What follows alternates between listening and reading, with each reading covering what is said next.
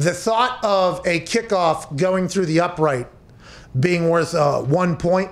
Jack Fox just re-brought this back up because they're talking about kickoff and overtime rules changing potentially because the NFL is always allegedly trying to evolve the game. Now, what that consists of is a lot of shit just getting thrown, at the wall like, hey, we should try this, we should try this, we should try this. And it's all because the game in the NFL is trying to keep up. Now, you saw a lot of rules change that kind of have opened up the game a little bit more, both for player safety and for potential fantasy and for everything like that. They try to keep the game evolving while still holding back the OG roots, but they promote a lot within the NFL. Like, hey, if you have an idea that you think could potentially make this game better, like, we want to hear it. Like, go ahead and pitch that thing. We want to hear what you're thinking. No matter how absurd you think it is, it might lead to another idea. Like, that is what the NFL is. That's why always this time of year where there's league meetings and rules being passed, you always hear ridiculous shit getting pitched. And it's like, that's never going to happen, but maybe that'll lead to a conversation down the road.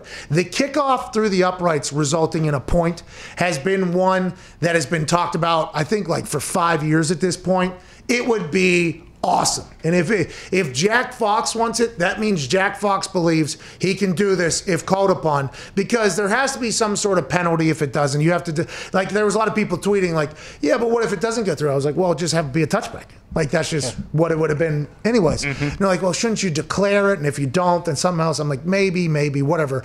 But if a kicker could put a ball from, it would have to be a 79-yard kickoff, basically, if it wanted to go through the uprights. It's 75 yards to the back of the end zone. To go through, let's assume it would have to be about 79, maybe 80 yards to go through there.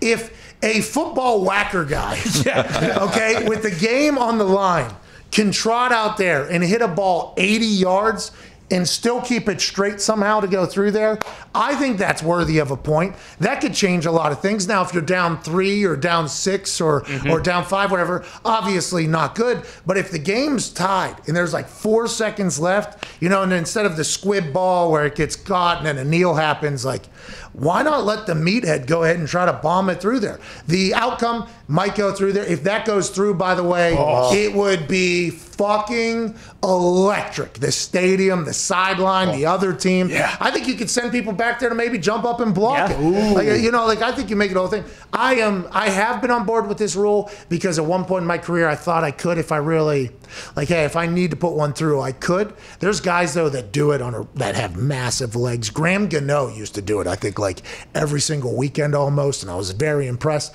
I didn't want to blow out my leg, so I wasn't going for it. But, man, if there was a chance where I could score, I think I'd be going for it a lot more. And everybody's like, well, that doesn't help, like, the kickoff being more excited because it's just a lot more touchbacks probably. I was like, I think people are going to be excited. Yeah. I think people will be excited. Opening kickoff, guy goes and 1-0 before, you know what I mean? Like, here we go. Let's get this thing going. And if people want, like, a repercussion if you miss it, why not make, like, the touchback to 30 or the 35, and that's where you get to go if he does miss or come up short or whatever. Yeah, because they already moved it, right, to the 25 or whatever. Exactly. Go ahead and move it to the 30. I feel like Butker could hit one of those a game the way he mashes it. If he wanted to, yeah. Which, by the way, would be fantastic to watch.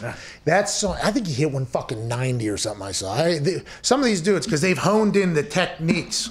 So, like, I never had the technique because I wasn't flexible. So I'm just going purely off of brute force trying to move this ball that is heavier than people expect, and you're trying to explode this thing and make it go 80 yards in the air at least. I mean, you have to be explosive to be a kicker and punter in the NFL. I think that's why it's very difficult for some people to make it. You see a lot of college kickers and punters, they're good. Like, hey, a lot of really good guys. But to really do it, especially now that there's 17 games plus, obviously, you have to be a very powerful, explosive. If there was a chance where these meatheads could literally be trying to murder footballs every single time, I think it would get good. They'll never pass it. Okay, this is a rule that will never get passed. Canadian football has something like this, I think, where you can punt and get a point, and I think you can, what is it, a toonie? I think it's a miss. If it's a missed field goal, if it's a missed field goal and the guy catches it and runs it out, I think it's a point. I'm not exactly sure how it works. It's like a rouge or something. You can punt and score points if you kick a touchback or something like that. A couple loonies, couple toonies, couple rouges. Now you're really living up here in Canada. I mean, for gambling too. If you got a half point in this, how about the over under? Yeah, exactly. So the over under is at, let's say it's at 40. Yeah. Okay. It is 20-19 or whatever. You know what I mean? Yeah. So now the game is over, though. Just one kickoff left.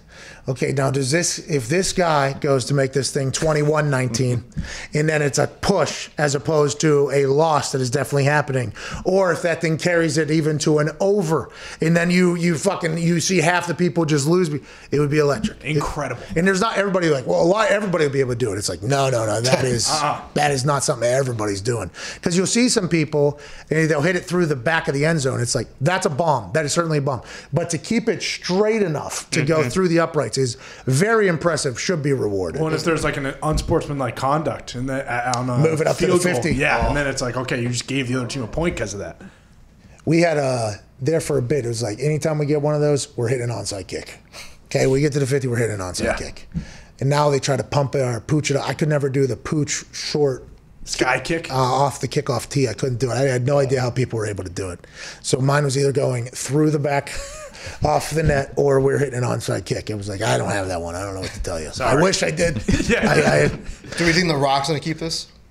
The role? The IFL? Yeah. It'd be dope. I don't know how many guys are kicking in the IFL that can do that, though. Unless they're putting the uprights at the front of the end zone, like old school. Hey, Rock! He could even make a video of him drinking some Zoa and pushing the uprights. You know what I mean? Up 10 yards.